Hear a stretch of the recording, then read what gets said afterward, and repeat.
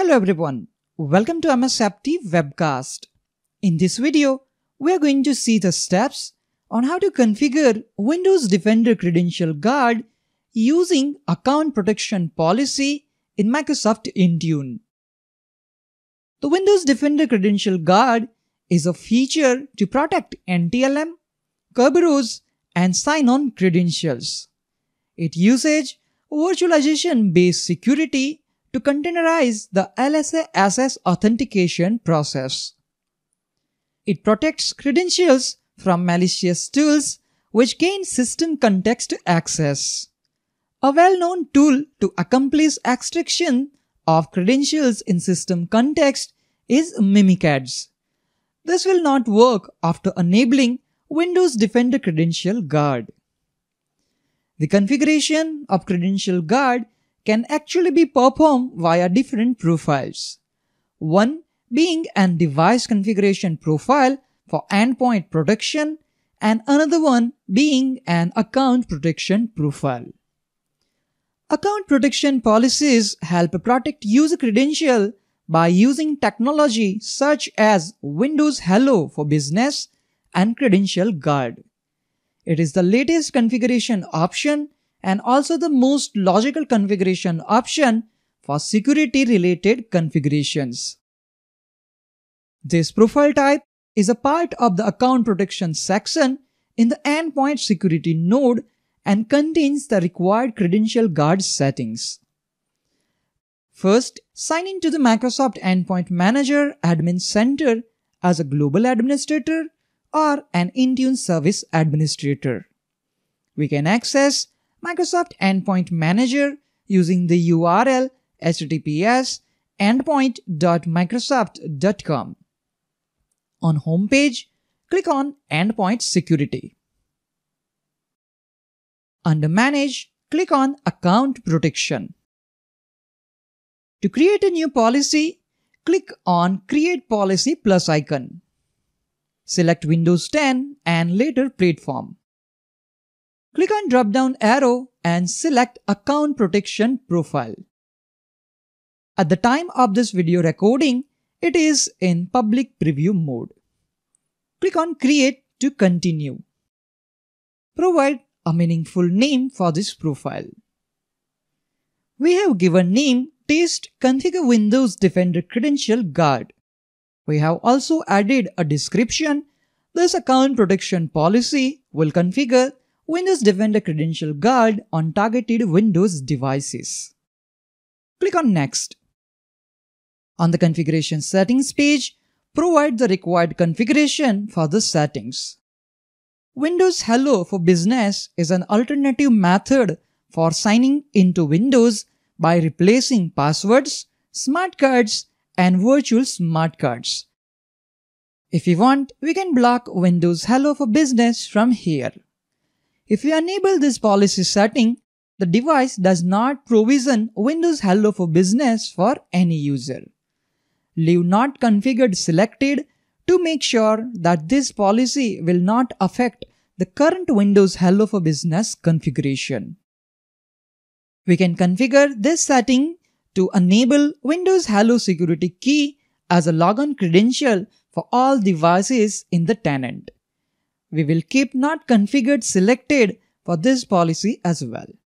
Next, we have Credential Guard setting. Let me click on this drop-down arrow to see the options. Setting this to disable will disable the use of Credential Guard. Setting this to enable with UEFI will enable Credential Guard and not allow to be disabled remotely, as the UEFI persisted configuration must be manually cleared. Setting this to enable without UEFI lock will enable Credential Guard and allow it to be turned off without physical access to the machine. Credential Guard uses Windows Hypervisor to provide protections which requires secure boot and DMA protections to function, which also require hardware support. This setting will only successfully enable if the hardware requirements are met. Here we will select Enable with UEFI lock to make sure that Credential Guard will be enabled and can't be disabled remotely. Let me select Enable with UEFI. Click on Next. Optionally, we can add a scope tag. Here, we will go with default tag. Click Next. In the assignment page, click on Add Groups. We have created one device group named Lab Client 03. We will use that group to target a Windows 10 test device. From the list, select Lab Client 03. Click on Select and click on Next. Review your selection, and when you are ready, click on Create button to create the account protection policy.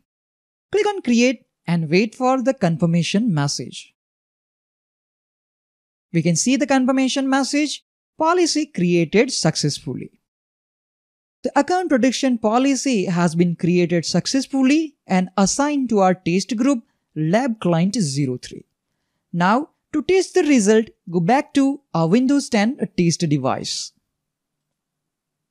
First, we will perform the manual sync with Intune. Let me click on Sync. Okay, last sync was successful. Let's restart this Windows 10 device. After restart, sign in again to this Windows 10 device. There are many locations to verify a successful configuration of Windows Defender Credential Guard. In this video, we will confirm it using Regedit. Open Regedit, click on Yes, click on HK Local Machine, click on Software, click on Policies, click on Microsoft, and click on Windows. There will be a key named Device Guard. We can see the required registry values in Device Guard policy key. However, at this moment, we can only see the LSS CFG flags key is configured as per the R configuration profile.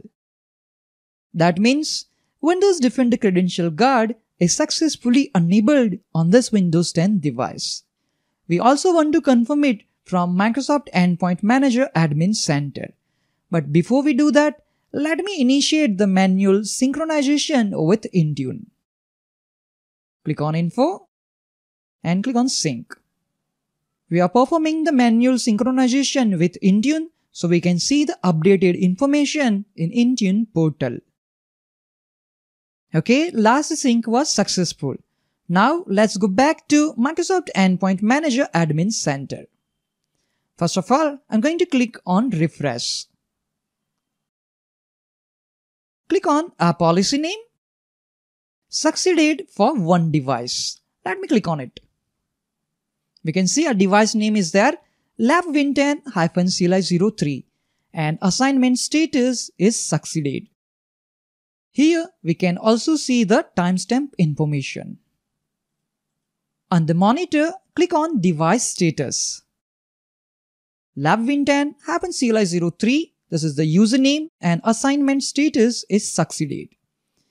Click on Per Settings Status. We can see the status of Turn on Credential Guard setting. Succeeded for one device. That means we have successfully enabled Windows Defender Credential Guard on our test Windows 10 device. That's all for this video on how to configure Windows Defender Credential Guard using account protection policy in Microsoft Intune. Thank you all for watching this video. Have a nice day.